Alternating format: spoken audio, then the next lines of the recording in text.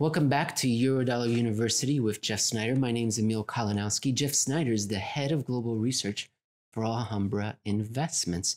Jeff, the Federal Reserve is going to be hiking interest rates, short-term interest rates, because why? Reasons. We're going to go over, there's two big. They have some reasons, right? Two. We have talked about the market, the flattening yield curve, inverted Eurodollar futures curve, which are market signals, very specific market signals saying, maybe you should reconsider Jay Powell. Maybe you should reconsider your votes, FOMC. But we know for a fact, as close to a fact as possible, the FOMC and Jay Powell are not going to reconsider. And there's a couple reasons why. And the reasons are, beginning with, it's not a central bank. The Federal Reserve is not a central bank. It doesn't do money. Therefore, it doesn't really pay attention to these market signals because it's not in the money business at all. It does something completely different. And because it does something completely different, the economic equation, their DSG models, and of course the inflation variable, which should be money, the Fed doesn't use. They don't even know how to do it. As Milton Friedman said, inflation is always and everywhere a monetary phenomenon. But if you don't do money, you're not in the money business, you're not really a central bank, you can't even use that as a way to ground and anchor your policy. You have to do these other things. So we know the Fed's going to ignore market signals. What are the justifications and rationales they're going to use to absolutely hike interest rates? For our new audience members, they must be astounded by what you just said, Jeff. It's fun because you don't stop. You just say these shocking things and just keep walking along. It's no trouble. But dear audience, what Jeff means by saying that the central bank doesn't do money, after all, they just quote unquote printed trillions of dollars. What that means is that they printed something called bank reserves, which is a kind of money, a very narrow money for a narrow set of users.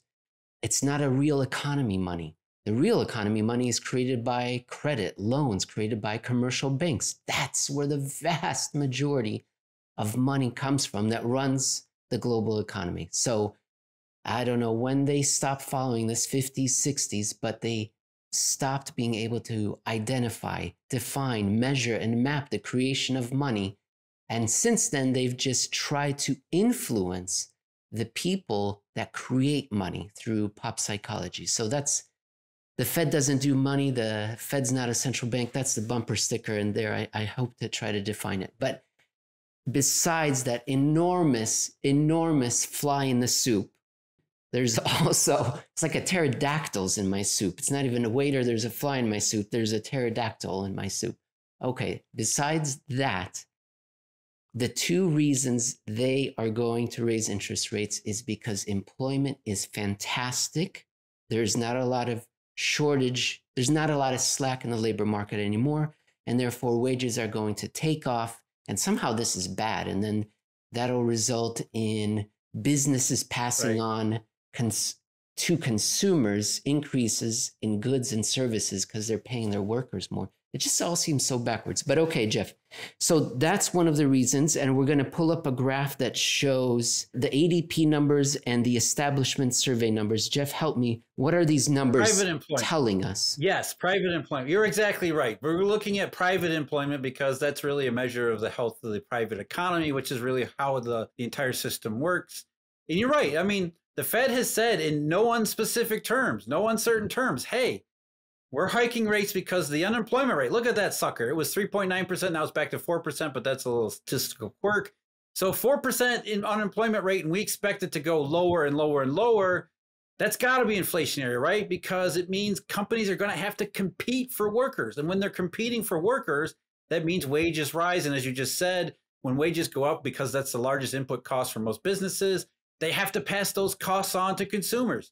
So tight labor market, step, then you get to inflation. So the Fed is saying the Phillips curve thing, the unemployment and inflation, those two are a trade-off. And we're at that point. They believe we're at or near the point where the labor market is going to add to the inflationary pressures that most people seem to associate with the CPI. I want to address two things here very quickly. First of all, the employment rate. Three things. Let's do three things. The employment rate. How does that relate to the labor force participation rate? then this graph that we're looking at here, Jeff, it looks like, yeah, okay, we're kind of almost back to where we were when the pandemic started and the government shutdown started. But what about that nonlinear dynamic about job growth that should have happened? And of course, the third thing, I've already forgotten what it was. I'll remember when you finish. We'll come back to it, right? The first thing you mentioned, the unemployment rate, yes, that's the measure of the official labor force. And we've talked about the, not just we, but economists and financial people and observers of the economy have talked about the participation problem ever since 2008, because it has been a legitimate problem.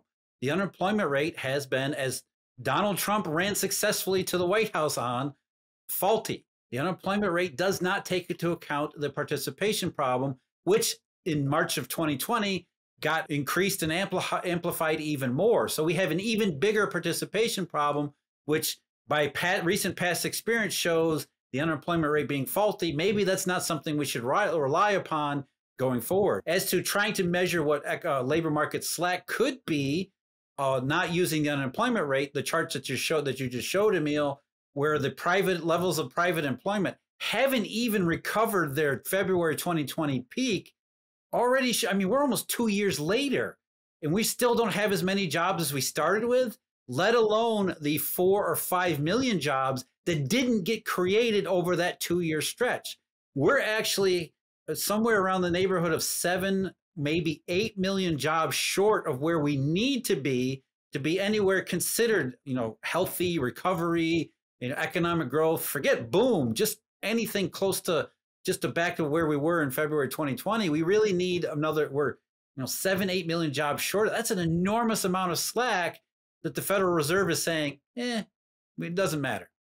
And again, it's the same mistake they made before. They're about to make it again. That's the third point I wanted you to talk about. But before I do that, before I ask you to do that, I just wanted to point out to the audience that extrapolation that you're doing in this chart, you're using the growth rate of the recent past, not some incredible booming 1990s economy or even the debt-fueled early 2000 boom. Well, that one was a little bit, we were missing some employment there, weren't we? But the point is you're using very recent experience, globally synchronized growth, which was it was a reflation. It was a weak. Lackluster. It was unimpressive. It was exactly. It was not a boom. It was not the best. It wasn't even the best jobs market in decades of 2014. Inside economist jokes, Jeff. That's where we've gotten to.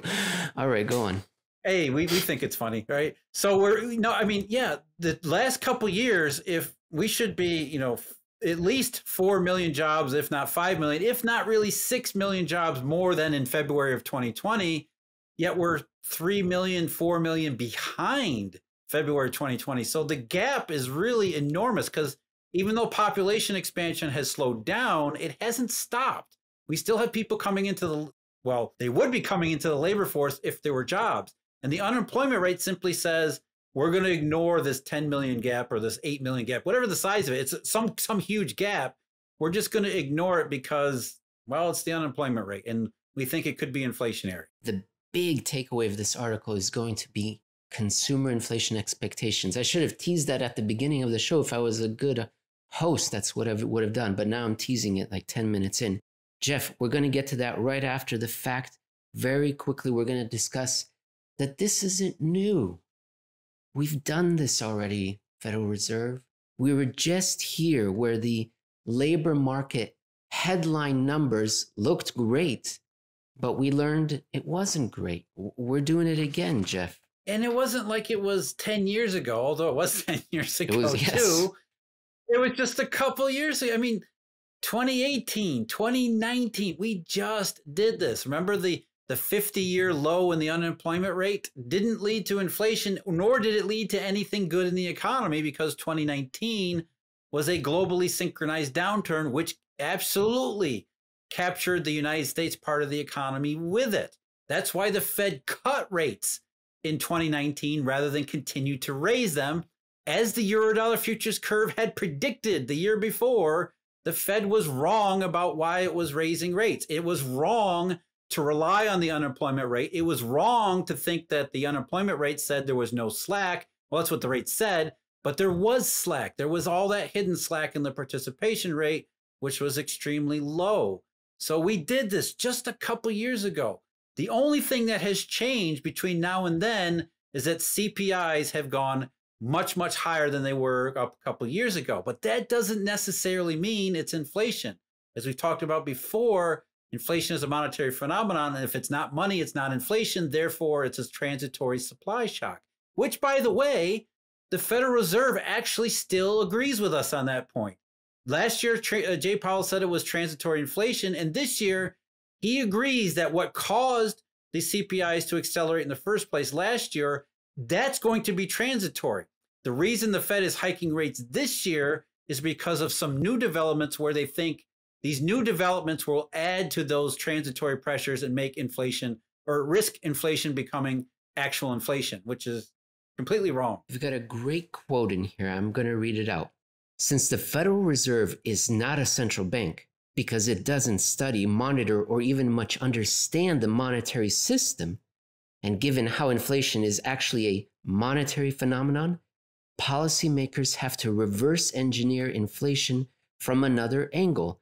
And the other angle that they've come up with is inflation expectations. Jeff, tell me if I have this right. If I believe inflation is going to rise in the future, unrestrained increases, then I'm going to act on it now and spend with abandon. And that will create some sort of self-perpetuating, self-reinforcing cycle because I'm an idiot. Because, it just assumes there's no secondary effect. It's like, I'm going to do this. Right. Oh, meanwhile, my employment situation, we're in a depression. The world is insane. It's crazy. All these things are happening. But I'm going to spend with abandon. I got angry, Jeff. Forgive me. Go on. Tell us what inflation expectations are. No, you're right. That's the thing. The funny thing is, and the way they incorporate these into econometric models is they call this rational actors, right? They think you're acting rationally. If you start to believe the Federal Reserve is printing money and creating inflation, or the federal government, whatever, if you start to believe that consumer inflation is going to be permanent, you'll act today as if that's true. Because if you believe prices are going to be much higher in the future, you better start buying stuff today before the prices go up. And guess what that does? The more people buy stuff today in anticipation of prices going up, that causes prices to go up. So you're right. It's a self-fulfilling prophecy. In theory, this is the theory they're using. Right? Right. And so the idea is if consumers become acclimated to high rates of inflation expectations, that will actually lead to inflation. Not just expectations for it, but actual consumer price inflation, as if that's how it works, as if it's not always a monetary phenomenon. And really, as you just said, this is just economists trying to reverse engineer their way into an inflation model because they have no idea how to do it using monetary variables. And it's just, as we talked about before, remember Jeremy Rudd's paper? Please tell us. There's no evidence for this expectation stuff whatsoever. It's just that they have nothing else to go on. They can't go on money. So what else do you go? Listen, it sounds kind of plausible, doesn't it? If you think inflation is going to be, you don't think it's plausible No, at all. It's plausible in a one variable world, I guess, Yeah, and I agree. I think, it sounds plausible until you think, even a second or two more on it, then you're like, this is just crazy. Because if you don't have the wherewithal to spend a lot today anticipating prices to rise, what point is it if you have higher inflation expectations in the future? But that's what the Fed and the FOMC is raising rates on, is the idea that, okay, we said inflation was transitory in 2021. Now we're into 2022 and the CPI is still going higher. So in this expectations model of inflation, the Fed say, yeah, the stuff that caused the inflation last year, or that caused consumer prices to go up last year, that's transitory. But inflation rates or consumer price increases are still accelerating. We're now more concerned that consumers are going to become normalized to these high rates of expectation, or the high rates of consumer price increases. Therefore, inflation expectations are going to unanchor from the low state that they've been in since, 2008. Now they're going to anchor at someplace higher, which is going to make that inflation more likely in this orthodox econometric view of how things are supposed to work. That reference you made earlier to Jeremy Rudd, he works for the Federal Reserve, and I believe it was at the end of December or October. he wrote a paper researching this issue, and it was remarkable, as I often say, how unvarnished and his opinion, it was no holds barred. It really took to task this entire idea of about economists continuing to rely on, well, that's the way we've always done it, thinking, as opposed to actual data and some sort of correlations or causations. Okay, let us assume, nevertheless, that there is such a thing as inflation expectations being a self-reinforcing tornado that will lead to an inflationary inferno. Is there anywhere we can turn to, Jeff? Is there an organization that asks consumers what their inflation expectations are for a year ahead or 3 years ahead or 5 years ahead? And what might we learn from the results? As sheer luck would have it, just random coincidence, there is this institution in New York City that surveys, a very extensive survey of consumers, and asks them, what do you think about inflation? What do you think consumer prices are going to be 1 year from now? What do you think consumer prices are going to be 3 years from now? And that institution in New York City just happens to be the Federal Reserve's New York branch. Very good, very good. And so now we have a chart up in front of us of the 1 year ahead. And we could see that definitely for 1 year ahead, inflation expectations have been rising. Recently, they've kind of plateaued. I'm not going to say they've downturned. I guess technically they've downturned, but I would say... Hey, nonlinear world, right? Anything that's not still going up is a change. More data needed, right? To see if this inflection is going to hold. The next chart, the 3 years ahead, I think that's what I'm looking for in the 1 year ahead survey in the future. The 3 year ahead, the latest reading, Jeff, is it fair for me to say that this is the lowest expectations reading since Uncle Sam released the helicopters? This is it. Yeah, and it seems counterintuitive, at least at first glance, right? Because during it peaked back at the 3 year ahead, as well as the 1 year ahead metric, they both peaked, they both changed. There was an inflection, smaller in the 1 year, but more pronounced in the 3 year. In October, coincidence. Remember, November, December, January, consumer prices, at least in terms of the CPI, accelerated. So these inflation expectations, as measured by the Federal Reserve Bank of New York, have moved in the different direction from the actual CPIs, which sort of, that's what's going on here. That leads to a number of questions. And going back to the way you framed it at the beginning here, let's assume the Fed has a valid reason for thinking expectations play a role in inflation, and therefore they are justified in hiking rates because they got to make sure expectations don't unanchor. But yet here we see from the Federal Reserve's own data that expectations are falling despite expectations for future inflation, especially at the 3 year mark, are falling despite current levels of consumer prices accelerating even higher.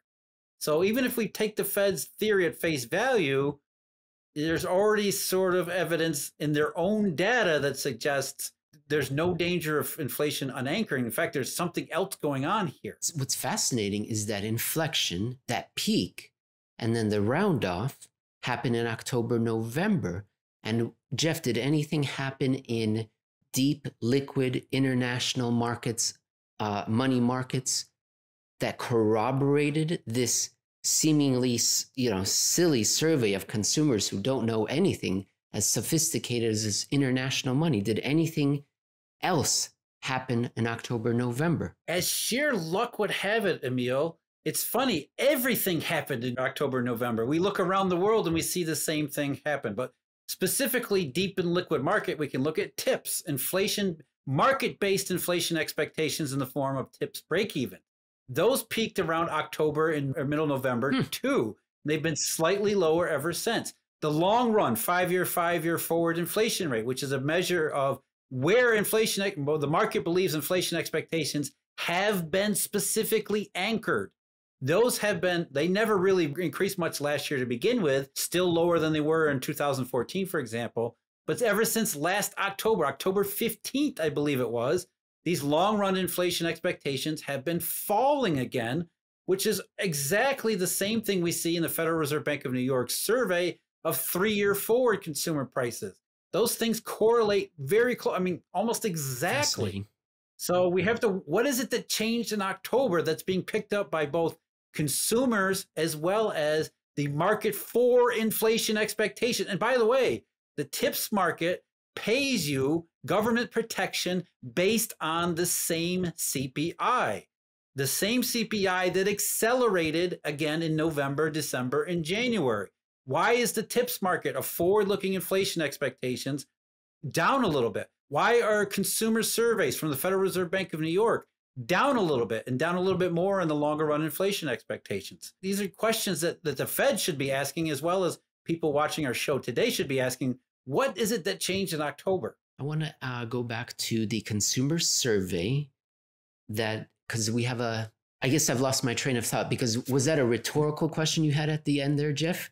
What changed in October? Do you want me to ask you what changed in October, or no? That's yeah, I see. That's the problem. I screw you up all the time, Emil. You have this nice story laid out, and I keep going ahead. No, I think we're exactly. I think we should go. We're exactly where you want to go here, which is, what is it? What is it we're seeing on not just in terms of these averages or the medians in terms of inflation expectations, but a little more of the detail. The data that's provided by the New York Fed breaks down the detail of the median as well as the 75th and the 25th percentiles. And we can see a sharp decrease in both the 75th and the median and the 25th percentile results of consumer inflation expectations for 3 years ahead. But Jeff, I didn't know this until you told us. The 25th percentile, holy cow. Wow. I would not have bet this. I would not have expected this. Tell us what happened. It dropped almost to zero. It's extremely low. It's the lowest in the series. And the series only goes back to June of 2013. But still, that's almost a decade there. That's almost 8 years of data, or that's more than 8 years of data. So that's a pretty substantial series. And here we are in the midst of the highest CPIs by far in that entire span, that entire 8.5-year period. And yet the bottom part of the surveyed range in the Federal Reserve Bank of New York's data, the 25th percentile has never been lower. It wasn't even lower during the March 2020 crisis and the COVID shutdowns and all that stuff. It's never been lower. So as you said, there was a drop in the upper range. The 75th percentile dropped considerably. But I think more importantly, the bottom end of the range, which I believe is more grounded in reality for reasons that we will go over in a second here, the bottom end of the range is the lowest on record, which suggests we should be asking ourselves, what are they seeing 3 years from now where they think inflation is going to be the lowest it might have been over the last 8.5 years, or at least that's what they're thinking.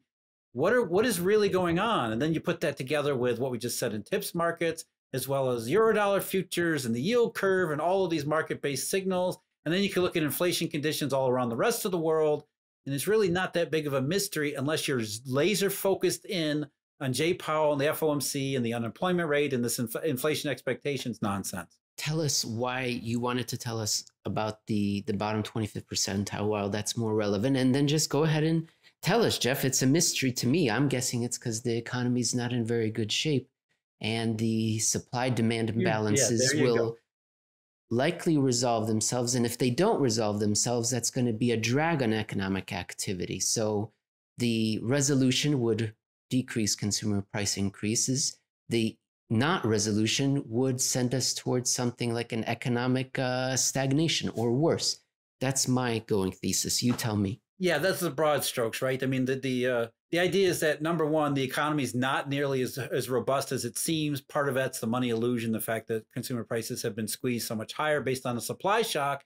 And then the supply shock itself and the impact on prices is another negative factor that adds to economic weakness, because we're all paying a lot more at the gasoline pump or paying more at the grocery store for reasons that have nothing to do with money printing.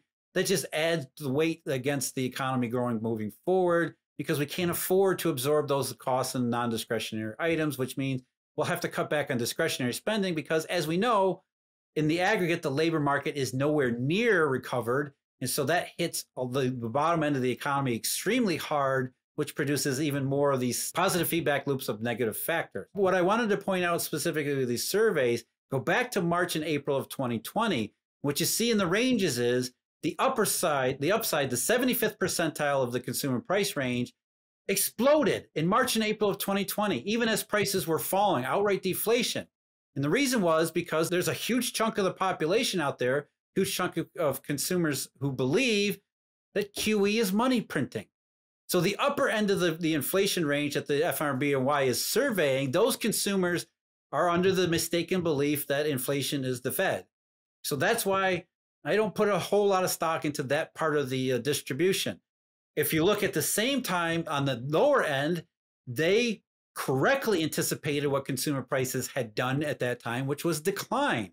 So the upper end of the consumer survey range, they thought inflation was going to skyrocket immediately in March and April of 2020 because of QE equals money printing and all that stuff, where the bottom end of the range correctly surmised that we were in a real economic trouble that was going to lead to outright deflation, regardless of what the Fed or the federal government did about it. And so, again, I put more stock in the bottom end of that range because it more closely matches reality as well as grounded perceptions of what's actually taking place in the real economy. So if we see the bottom end of this range, as we do in FRBNY's 3-year forward survey, hitting almost zero at record lows, it's something that stands out. Especially, I mean, it would stand out even if this was the only thing happening, but it stands out given all the other things that we just talked about happening as well. If you want to learn more about Jeff's work, go to the Alhambra Investments website. Or you can go to Twitter @JeffSnider_AIP.